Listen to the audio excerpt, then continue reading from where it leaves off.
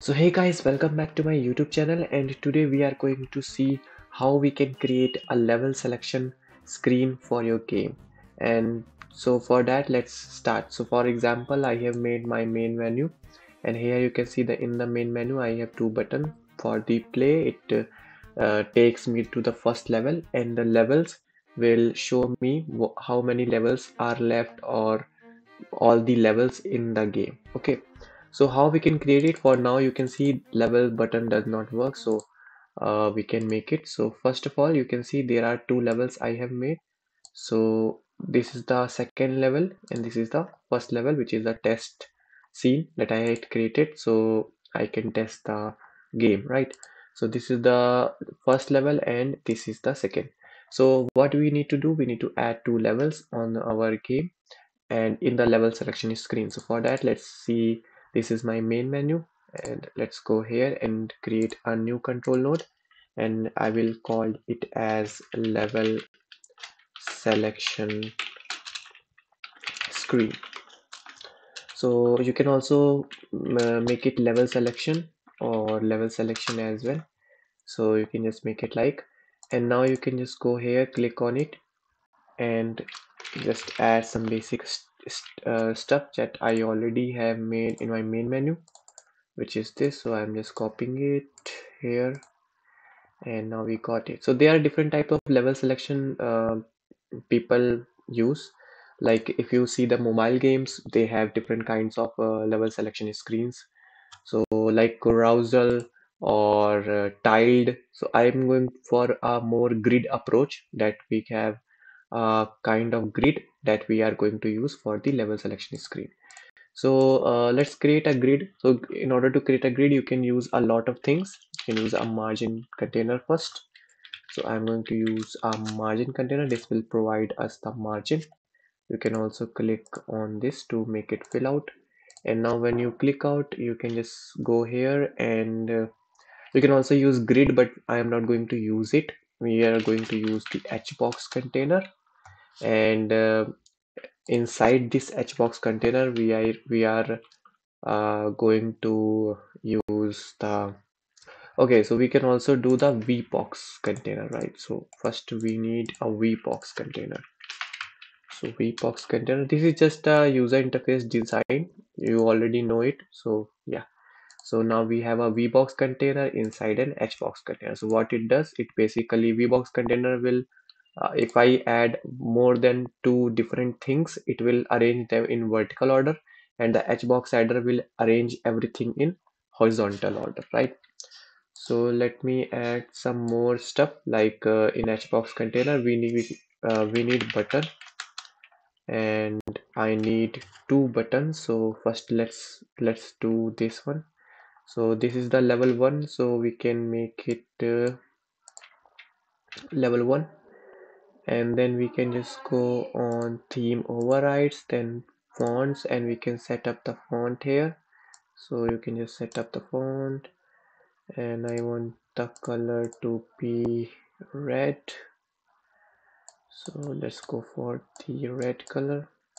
Okay, and then we need to go on the font size, and I'm going for the 32 size, right? And for the icon, I want my character to be for the icon, something like this. Okay, this is the level one, and now we need to just make it as level one, and just, you can just print Control D and it will duplicate the button. And now you can just go here on theme override font. Okay, so everything is already correct, we just need to set it to 2, and you can see level 1, level 2. And now if you go on to the margin container, you can give some margins to it. So I want to give the margin to by 30, by 30, by 30, and by 30. So depending on the case, you can give them margins, right? You can also create a gap between them by using this margin container, right? So once you have done that, you can see my level is working. Well, my screen is beautifully done. and we can also add a lot of levels like 3, 4 and 5, and I want less than, I want just 5 levels at one line. Okay, so let's set the margin level to more, like 100 I guess.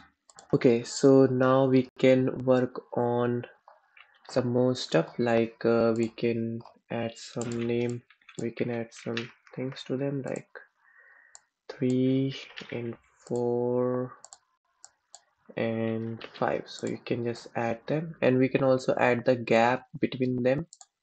And in order to do that, I think you just need to go on the hbox container. You can just go on the constant and you can just add the gap by using separation, right? So I want to add the separation of 32. You can see I can add some gap in between them. So now this is my first hbox container. You can name it as row 1, and you can just duplicate these rows, something like this, and you can add more rows here, right? So you can just go on the vbox container, themes, override, constant, separation, and we can just add something like this, right?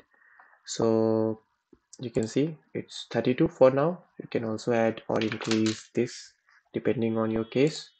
I like this more, so yeah. And there's one more thing I want to do is I want to make it a little bit below.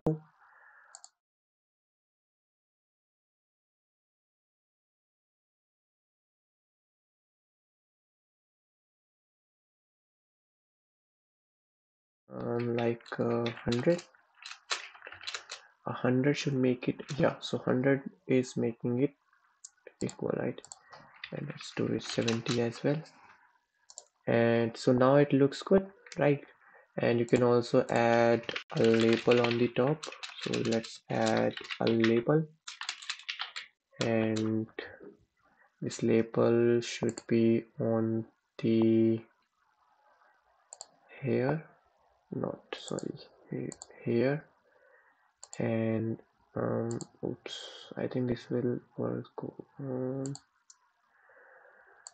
Something like this, right? And we can just type level, select level, stage 1 maybe, stage 1. So now we have a stage 1, and so you can also do this to the center, and I want it a little bit of bottom, I guess. So depending on your use case, you can just do it. Now you can just go on the font, and I want to change the font, obviously. And the color should be, you can also change the colors as you like. So yeah, and let me go on the font size, and let's go on the 64. This is a lot more bigger, but I like it. You can also make it 32, but this looks much more smaller. 48 sounds good. I will go in with 48. Okay, so I really like it. Now let's save this scene on my scenes folder. So let's go on the scene folder and save it. So now we made this level selection scene. Now we can just save this scene again. And now let's go on the main menu, and we can just go on this level button. And now we can just go on here, and we can just add a signal here on pressed, and we can just use this code. And for this we need the level selection screen, right? So that's how we can just by clicking this button we will go to the level selection screen. So this is the level selection screen, and now we need to do the same. We need to add a script to the level selection screen, and you can save the script in your folders as you like. And once you've created the script, you just need to go on your buttons, and you can set up the signal. So for example, this is the level 1. So on level 1 button pressed, I just want to go to the test scene, which is my first level. Okay, so let me write it, first level, easy, right? And by doing so, we can just select the level, right? And now let's do the same to our second level. Okay, so I can just do that same, and my level folder is this, so I just want to just let's do this. Okay, so now we can go on the second level as well. For now I have only level 1 and level 2, so we will just go with it. So let's run the scene and see how it looks. Let's click on level, and I want to go on my, let's go for the level 2. Okay, so yeah, that's it for you guys. Thanks for watching. Please do share and subscribe.